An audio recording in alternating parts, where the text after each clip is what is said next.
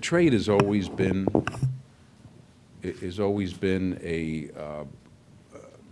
an issue of that attracts political debate, and not just now, but 50 years ago, and 100 years ago, and 150 years ago. And no question, during a presidential election year, that debate is intensified.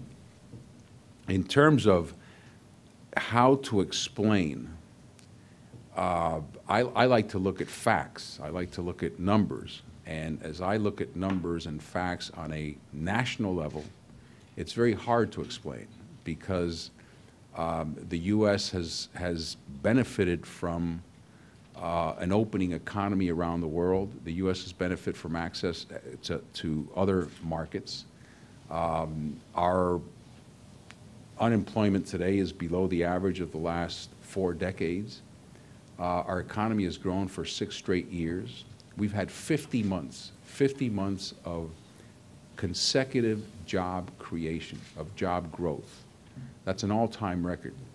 So, you know, those things don't happen unless you're benefiting from a global economy.